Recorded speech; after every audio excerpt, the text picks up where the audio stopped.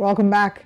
Political tension is rising in the southern African nation ahead of a potentially divisive general election in 2023. Zimbabwe's Opposition Citizens Coalition for Change (CCC) party said on Sunday that its leader, Nelson Chamisa, escaped an assassination attempt after his convoy came under a bomb attack in the town of Chinhoyi, about 115 kilometers west of the capital, Harare. In a statement posted to Twitter, the CCC says Mr. Chamisa's convoy was attacked with explosives as it approached the venue of a rally. It said the venue was also petrol-bombed on Saturday by unknown people. Now, joining us to discuss this morning is the CCC National Deputy Spokesperson, Gift Ostalos Siziva. Good morning. Thanks for joining us. Thank you. Revolutionary greetings to you and revolutionary greetings to fellow Africans. Okay. All right, let's talk about what happened over the weekend, that can be described as an assassination plot. Can you describe, what exactly took place? Thank you very much. The Citizens Coalition for Change, led by Nelson Chamisa, is holding thank you rallies across the country because we won the by-elections that happened after the assault of unmasking of the democratic movement and the authentic opposition just last year. So after our victory, we have gone across the country to thank the citizens of this country because they voted for us under extreme difficult conditions of closure of democratic space and authoritarian consolidation. So this weekend with our rally in Chinhoyi, which is the western region of our country, and when the president's motorcade was about to enter into the venue of the rally, a suspected ZANU-PF person, whom we have collected the details and engaging the police over the matter, threw a grenade in front of the vehicles and an explosive a grenade in front of the vehicle, but we managed to navigate and continued with our program. This is not the first time there's been an assassination attempt on the person of the president, and of course attack of different members of the democratic contingent and the broad democratic forces in our country, attack on journalists, attack on the leadership of the alternative, and of course different democratic players in our country.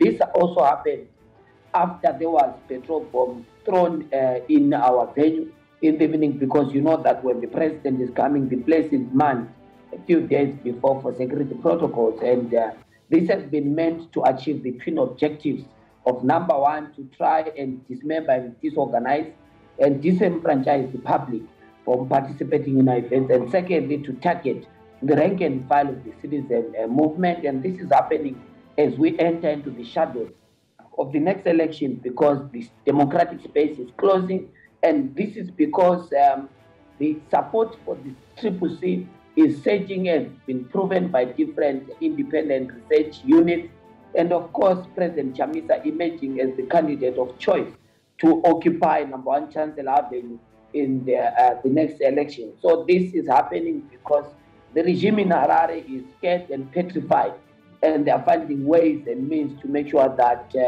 they disorganize and disenfranchise and of course dismember the alternative, which is the Citizens Coalition for Change. Now, you mentioned that this isn't the first time that this has happened. Of course, we know that this has happened also in 2021 as well as in 2018. And now your party, the CCC, has blamed the ruling party ZANU-PF supporters for the attacks. First of all, can you confirm to us how true this is and what proof your party has that it is indeed the ZANU-PF supporters that are responsible for these attacks? Thank you very much. We are saying this because there was a ZANU-PF member who was captured on camera actually advising ZANU-PF supporters across the country that when they say Pasines CCC, which is basically downwind, he explained to ZANU-PF supporters across the country that it means that President Chamisa must be killed. It came from ZANU-PF. We made reports to the existing commissions in this country. We made reports to the police. We actually took the matter to the highest office in this country in terms of the police and of course the judiciary. We also took the matter to regional and international bodies because there were clear declarations that President Chamisa must be assassinated. And after that, we have seen several attempts on the life of our president.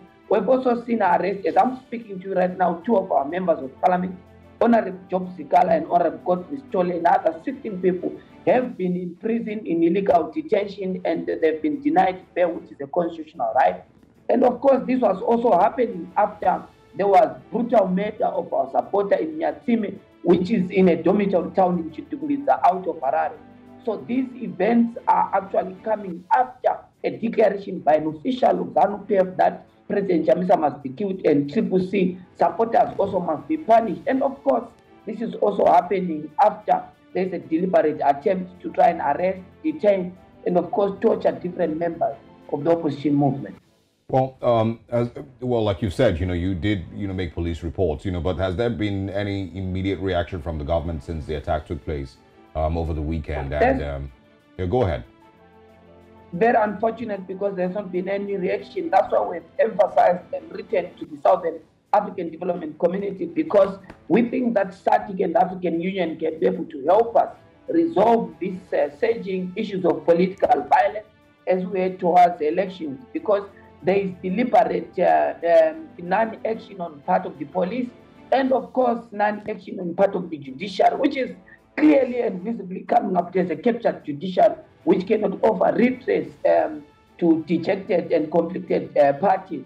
We've also been engaging the Reconciliation Commission in this country to be able to try and resolve these issues of surging political violence, because we don't believe that we must have another disputed election, and more so an election that is violent. So there is deliberate misaction, and we believe that the Southern African Development Community and the African Union can be able to help us so that we resolve this.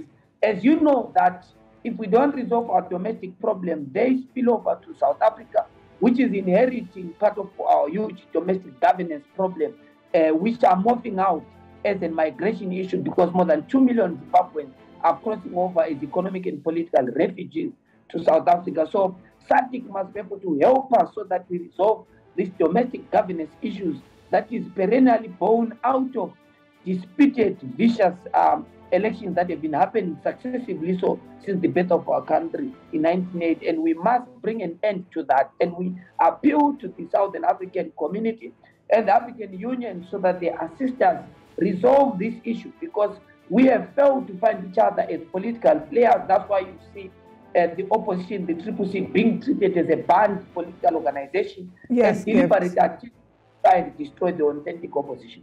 I mean, thank you so much, Gift, for explaining all of this to us. And we're glad that Nelson Chamisa came out unharmed. And we do hope that we can get to the bottom of this matter. Thank you for your time this morning. Thank you very much. Have a good morning.